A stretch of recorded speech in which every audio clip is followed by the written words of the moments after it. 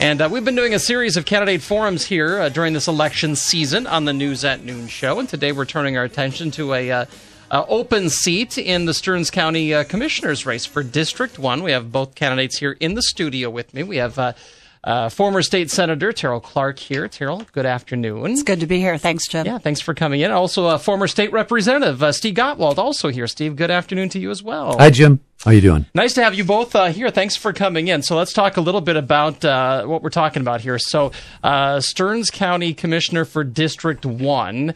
How do you guys describe it? It looks to me, I've got the map in my hands here, the north half of St. Cloud, including the downtown. Is that the best way you're right? describing It's most of North St. Cloud, but it also contains the area of St. Cloud State University over through Lake George and the current Tech High School neighborhoods. I like to say it's a district of neighborhoods. It really is. If you look across, it's Westwood, Kensington, you've got Pantown, you've got Centennial, you got Mill Creek, you've got, as you mentioned, down through the downtown, the St. Cloud Hospital neighborhood, Tech High School neighborhood.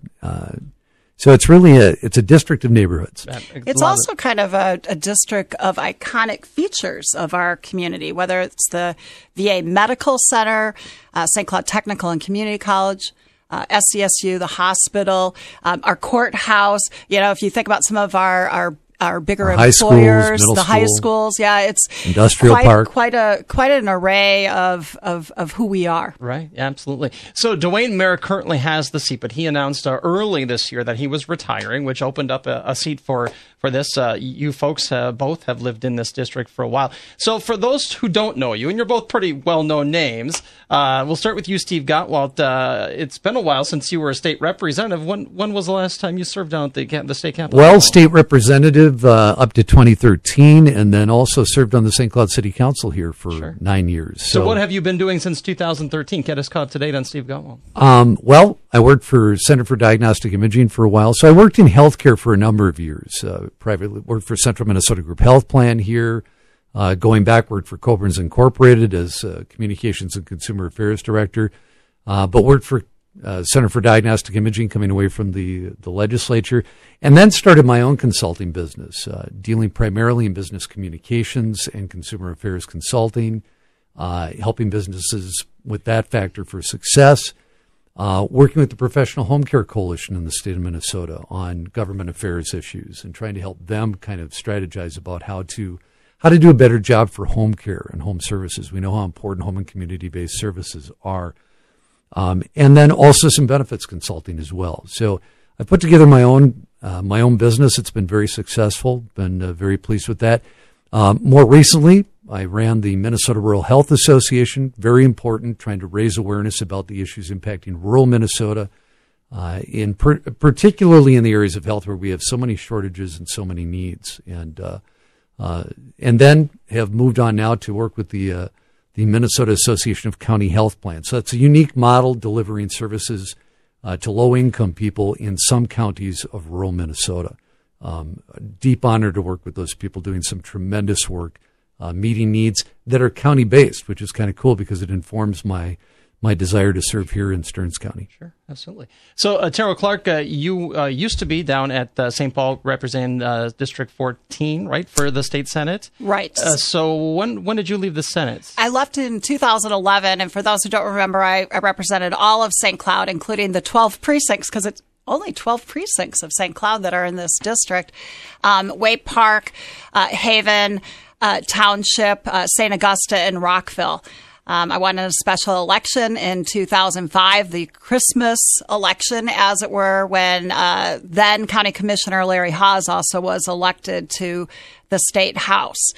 And I served until 2011, right at the beginning. The way the terms ended, you end up in January. Right. So then what have you been doing since then? What get us caught up today? Yeah, and I was going to say, if you don't mind, because I think we both have lived here a long time, and in my almost 30 years, it's been putting to use my skills in things like being a senior law project attorney, for legal services, representing people in healthcare issues. As an attorney, I've coordinated the Community Response Task Force.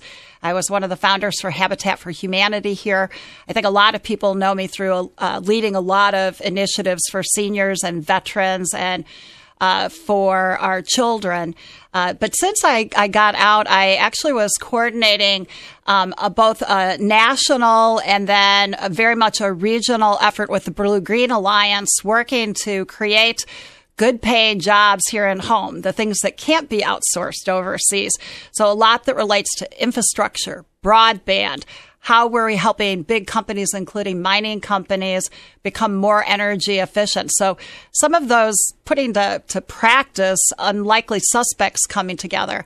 I've done some college teaching at SCTCC, and I served as a dean in sciences, the social sciences, hard sciences, math and technology, which has been great. And I do some consulting as well. Right now, the focus that I have there has been on helping organizations and states that are helping people with intellectual and developmental disabilities become independent. And honestly, from a business model, helping them move to managed care. So kind of providing some of that technical assistance that relates to the business model. Okay. We've got just a couple minutes before we go into breaks. I'm just going to ask you for quick answers here. How is it running for county commissioner?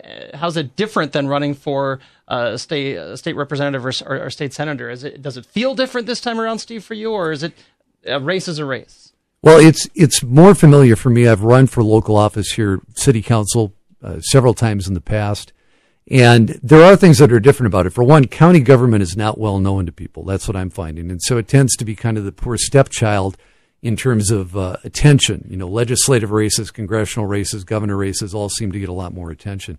But I've served on the Stearns County Public Health Advisory Task Force, worked with the county for years, and have addressed these issues of, you know, human services, public safety, transportation, land use planning, and that sort of stuff for a number of years. And so my familiarity with those issues and with the county and with the community I've lived in for 34 years, this district in particular, raised my family across it, that makes this kind of an easy fit. I've enjoyed getting out on the streets. We've door knocked over 2,000 houses.